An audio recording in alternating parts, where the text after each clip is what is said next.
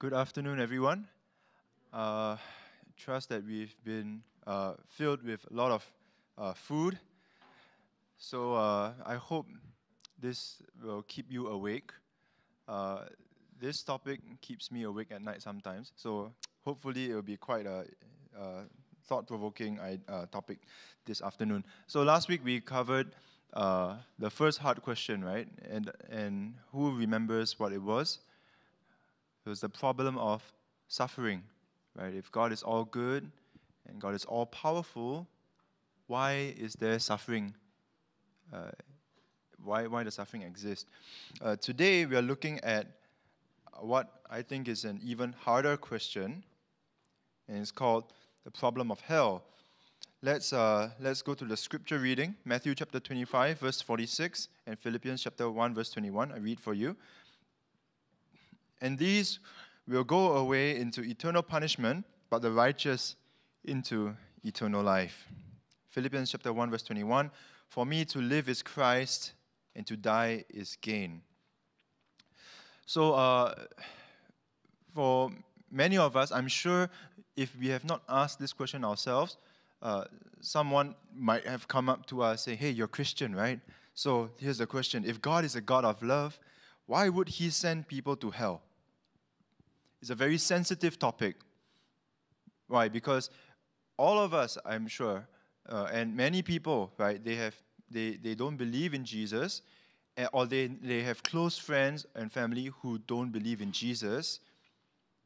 And so there's so much sensitivity to it. So when we're talking about hell, we need to talk about it with lots of gentleness and sensitivity.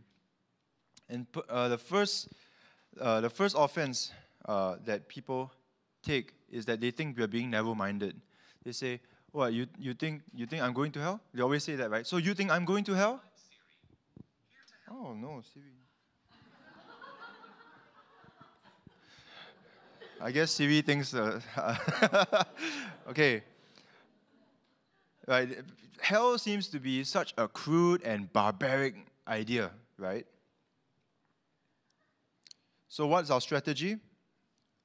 Like last week, the first thing is, the best defense is a good offense. So let's ask, here's the first offense.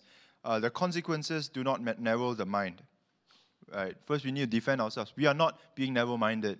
You are being narrow-minded as well. Because narrow-mindedness is not about your view or your beliefs. Even if you think that all the gods are the same and there are many ways into heaven, then you're being narrow-minded. Why? Because you think you're better than the rest. You think you're better than the Christians. You think you're better than people who adhere to just one religion. Right? Open-mindedness is about your willingness to engage in dialogue. That's why we are even doing this series, so that we can engage people in dialogue. And just because the consequences are more severe, it doesn't mean that we are being narrow-minded. Let me give you an example to illustrate the point. One day, is my wife here? Oh, okay. One day, my wife and I, we were having lunch, and we took out the kimchi from the fridge, and I smelled the kimchi. Oh, it smells a bit, old, like a bit alcoholic, She thought it was fine. I thought that her mistake, right? I have this view of the kimchi is spoiled, right? I thought if we eat this kimchi, we're gonna have a bad tummy ache and even food poisoning, right? It's very severe. For her viewpoint was the kimchi is fine. So if we don't eat the kimchi, right? Then what? Nothing lah. We just don't have kimchi for lunch. So the consequences of my view had more severe consequences. Her view didn't have, but we are still being equally narrow-minded about the kimchi. We will not budge on the topic. In the end, I gave in. We ate the kimchi, no tummy ache. Okay. So right, offense number 2. If hell is out of the picture, is it a better picture? If hell is out of the picture, is it a better picture? So many cultures in this world, we have this view of divine retribution, right? We have some sort of image. For some reason, if someone commits a sin and is not caught, we have this feeling that justice is gonna happen no matter what. This idea is so powerful. Even atheists, they are controlled by this idea, right? What do people say? Watch out, huh? Karma gonna come for you, something like that, right? We say things like this. What about the idea of hell? Hell is the idea that people get what they deserve even after death. So that death is not some sort of escape. If you commit a sin that's so great, but you just like, I don't know, for example, those movies where there's a spy and he's supposed to capture the bad guy, and his commander tells him what? We need him alive. He has to pay. We cannot let him die. Something like that, right? But there are so many people in this world, they are so wicked, they're so evil, they do horrible things, and they just die like that without getting justice. One of those is a world without hell is a world in which the depth of injustice is not balanced. Evil doesn't pay.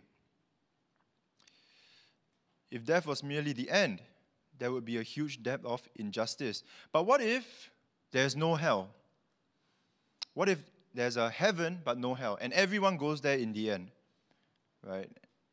You don't need to repent. You just go to heaven. Everyone goes there. Let's take a second to imagine what if that happened. If every single person on this earth, good or bad, righteous, wicked, slave or oppressor, Hitler and Stalin, everyone ends up in the afterlife without repentance. I don't know what that place is, but that's not heaven. Why? Because the cycle of sin and hatred will go on. Everyone goes to heaven. You see that guy who bullied you in high school. You see that person who committed all these sins. What are you going to do? Right? All the criminals of the earth, the murderers, the child abusers, the rapists, the corrupt politicians, is going to be earth again. So unless the curse of sin is broken, any idea of an eternal afterlife spent together can only be hellish, if not hell itself. So writes this author, John Milton, the mind is its own place, and in itself can make a heaven of hell, a hell of heaven. And so if atheists were to entertain this idea of a God of love, who lets everyone go to heaven, then they need to. This is the real question that they're asking, right? It's a bit small. If God is a God of love, why would he send people to hell? If everyone were to go to heaven, we would obviously live together in peace and harmony as we do on earth. Not quite the case, right? Now let's go to our defense. What is a God of love? We need to define our terms, right? What is a God of love? Because for some people, they think that God is, you've sinned, now off to hell with you, right? And God enjoys that for some reason. Theologians, conservative theologians, have this way of describing God. They say that God is simple. Simple not as in stupid, but simple as in not complex. Simple as in not having multiple parts. And the key word here, the key phrase is, God is not made out of parts. And this is a very important doctrine that we need to know. It's called the doctrine of divine simplicity. The doctrine of divine simplicity. And why is it important? It's important because without this doctrine, then all of God's attributes, for example, his anger, his justice, his love, all these different attributes are at war with one another. Right? So if God sees someone sin, his love wants to forgive, but his justice wants to judge. His love wants to save, his justice wants to condemn. And so if we don't have this doctrine of divine simplicity, we end up with a God who is schizophrenic. You know what schizophrenia, right? Like two minds, two different persons in one body kind of thing. Jekyll and Hyde kind of thing. If we don't have this doctrine of divine simplicity, then this is the answer, the necessary answer. If God is a God of love, why would he send people to hell? Because in some cases, God's justice won against God's love. God's attributes are constantly at war with each other. That is not the God of the Bible. Okay, that is not the God of the Bible. God is not schizophrenic. God is not compartmentalized. He is simple. He has only one divine essence. And depending on our perspective, that essence looks or we experience different parts of God. For example, like love, justice, wrath, holiness, and so on. So what does this mean?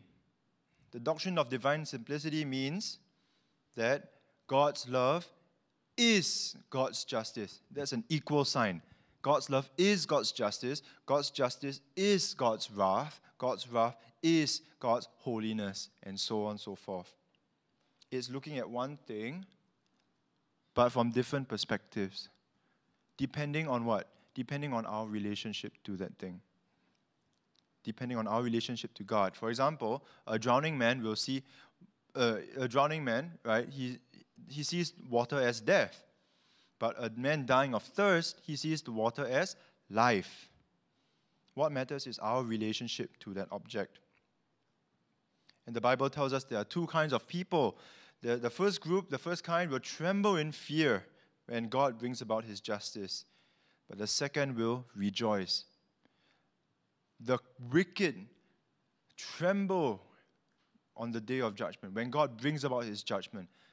But the righteous rejoice. So the main point is this. We need to understand that God is one. He is not schizophrenic. And in order for us to understand what hell is, we need to understand first who or what God is. The Bible tells us that God is Father, Son, and Holy Spirit. He is three persons who share the same divine essence. Three persons, right? One God.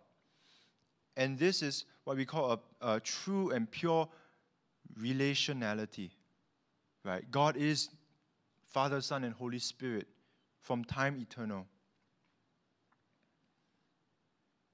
This is what we mean when the Bible says, right? This is what the Bible means. It says God is love. Why? Because God is not dependent on us. If God is just one person, then in that time before he created us, he couldn't be love. That means he depends on us to be called love. But that's not the case. Why? Because God is three in one. God is love. And God's love is also God's justice. What does that mean? Right? Love means that there is no disharmony in the relationship. The relationship is pure. But if there's disharmony, that means that one person feels wronged somehow. And if there's this disharmony, that means that in some way, shape or form, there has been injustice. And when there's injustice, that means there is wrath. Right? There's anger. We know this, right? If me and my friend, if I feel that I've been wrong somehow, I'm going to be upset about it. That's going to lead to disharmony. It's going to lead to wrath and anger. So wrath is about justice. Justice is about harmony. Harmony is about love. In God, they are one and the same. It's the same God. That's why God is called love in one passage and a consuming fire in another. Are they different gods? A lot of people think that God of the Old Testament is like this wrathful God who judges. And then Jesus in the New Testament is a God who forgives and is all-loving. What they don't realize is that Jesus taught the most about hell. Jesus, if you look at the statistics, he taught the most about hell. Right? Now, in the Ten Commandments, we see this because the first 4 commandments are about harmony with us and God, between humans and God. But the last 6 commandments are about harmony between man and man, neighbors, right? And so if you break the 10 commandments, if you break any of God's commandments, what you're doing is you're introducing disharmony between us and God, us and each other. So when we say that God is a God of love, we also say that because He is a God of love, He is a God of justice. And because He is a God of justice, He is a God of wrath. Against what? Evil and wickedness. A God of love will never compromise on justice and judgment. A God of love will always be wrathful toward anyone who sins against his neighbor. So we can answer our question like this. What is a God of love? A God of love is a God of justice, wrath, and judgment. God is not made of different parts. He is simple. Okay, so this is our first answer to the problem of hell. The first answer is God is a God of love, but God is simple. He is not compartmentalized. He is not schizophrenic. Defense number 2. What about good people who didn't believe in Jesus? Why should they go to hell? Right? And in this question, people always bring up Gandhi for some reason. I don't know why. They always say, "What about Gandhi?" He did so many good works, and so on. But the Bible tells us 2 things. First of all, the idea of goodness, right? The standard for goodness, what is good and evil, is God Himself. He sets the standard. It's not some idea of goodness that is apart from God. And second, all people fall short of God's goodness. All people fall short of God's righteousness. And no one can be saved by their good works. Romans chapter 3, verse 10 to 12, as it is written, none is righteous, no, not one. No one understands, no one seeks for God. All have turned aside, together they have become worthless. No one does good, not even one.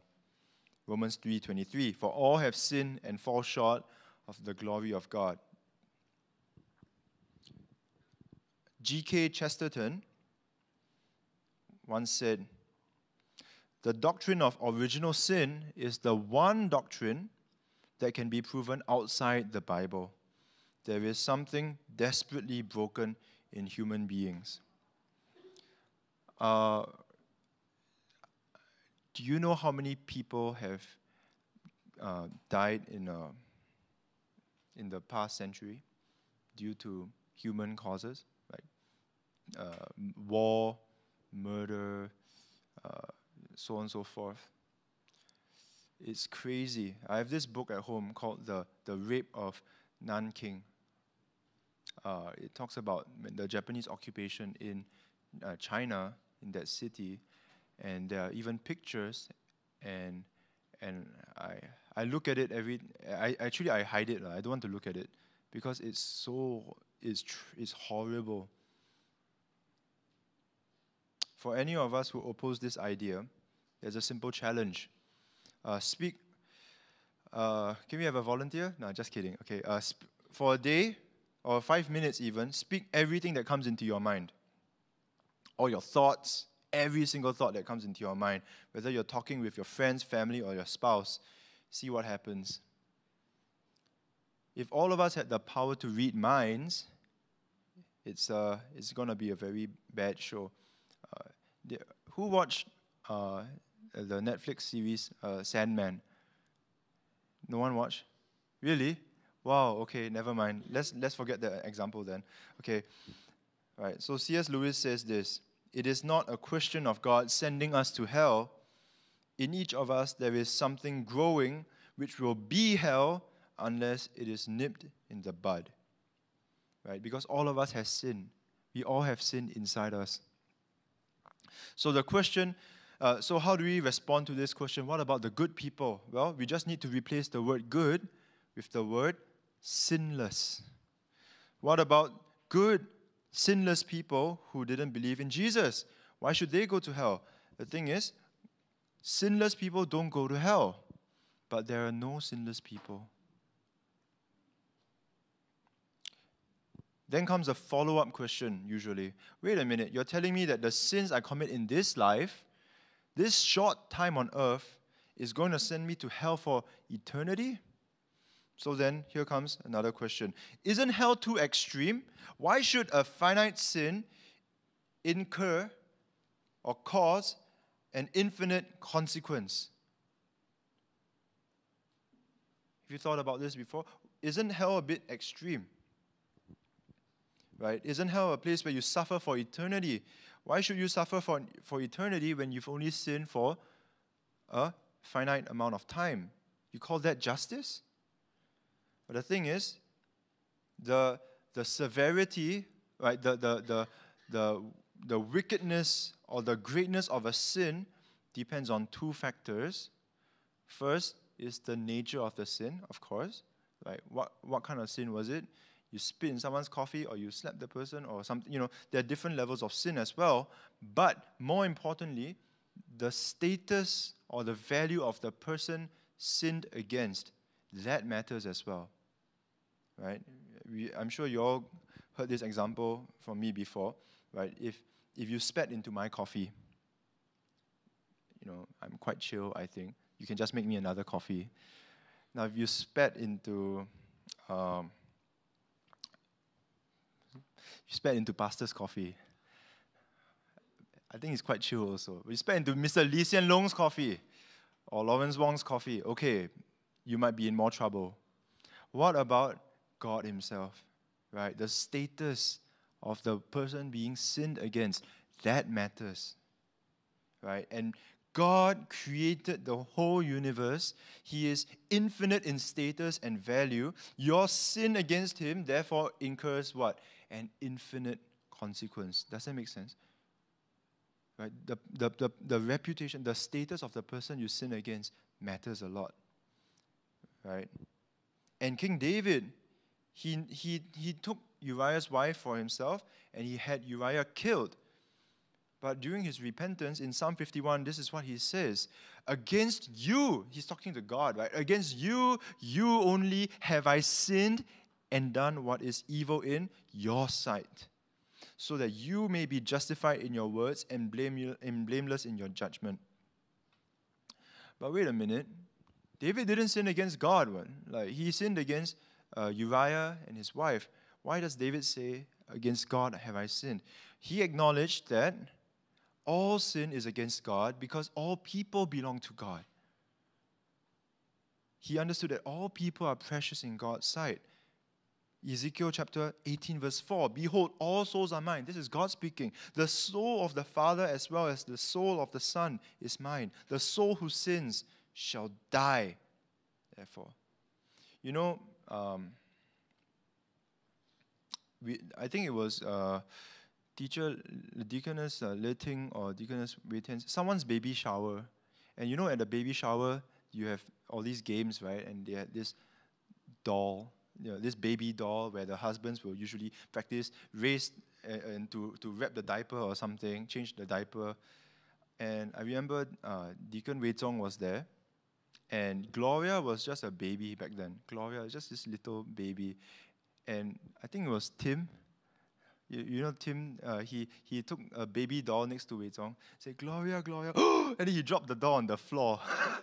And wow, I've never heard Deacon Wei Zong shout like that before. Actually, I've never heard him shout before.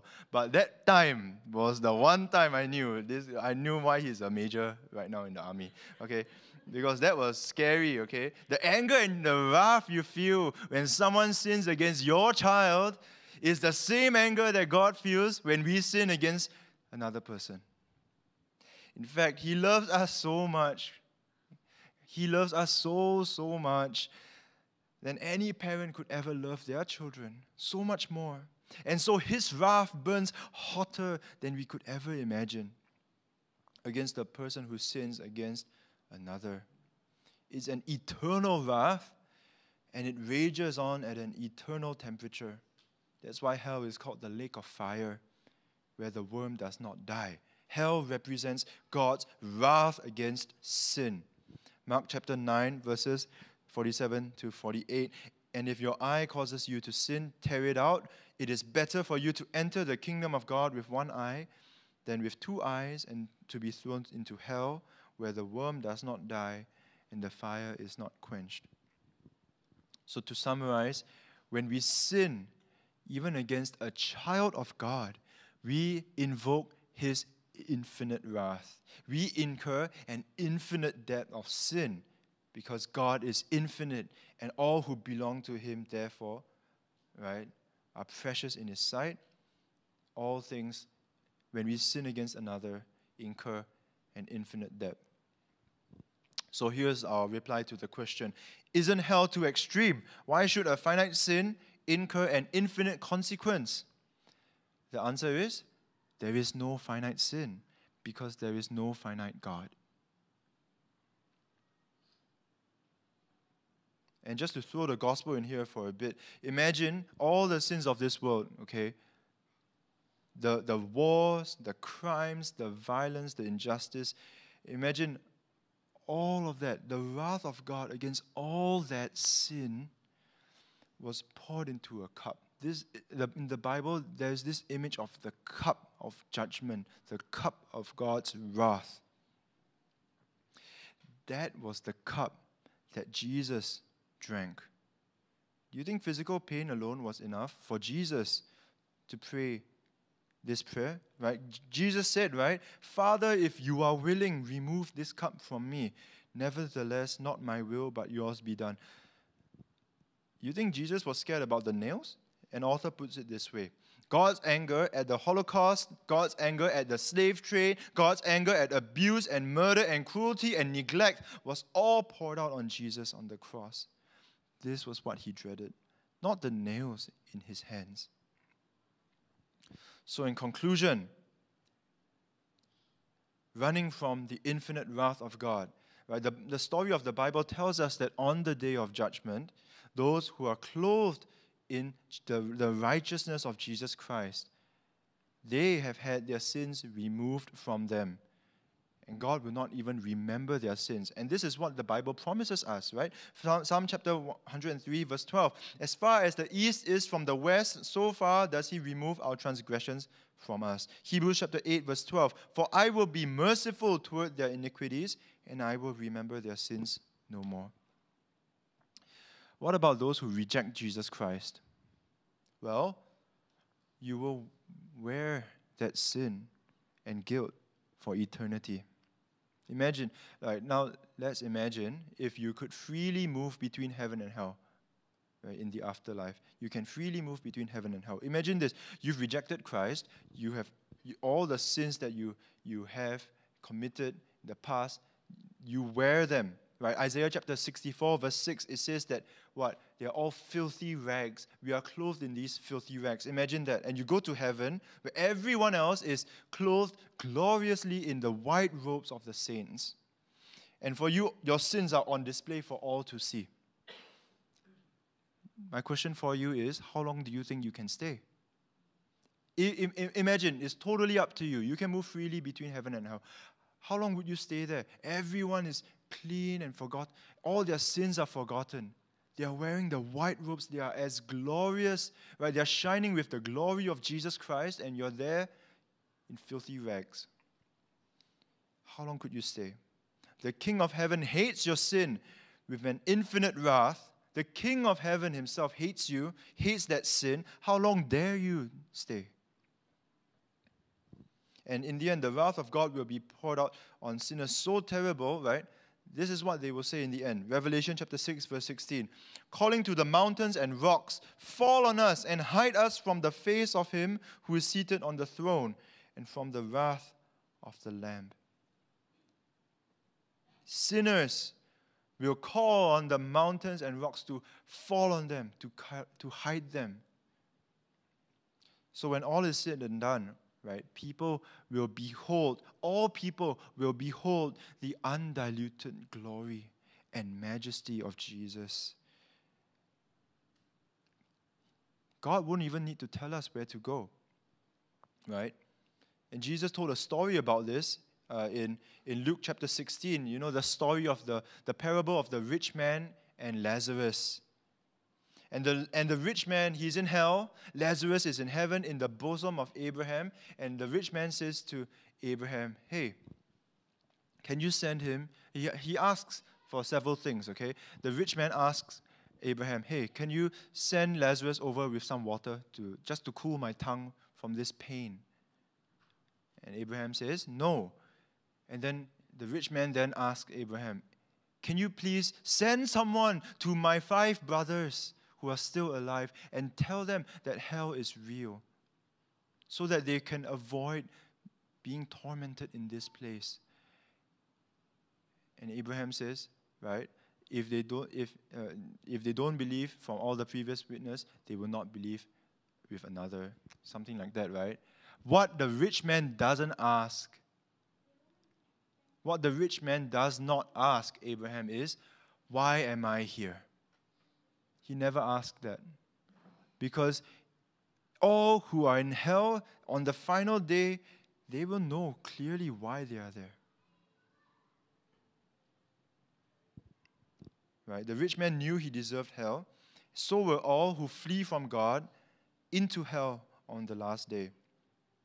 And so the question for us today is this: will we nail our sins to the cross and live for the glory of God in this life, or will we live in the wrath of God in the next?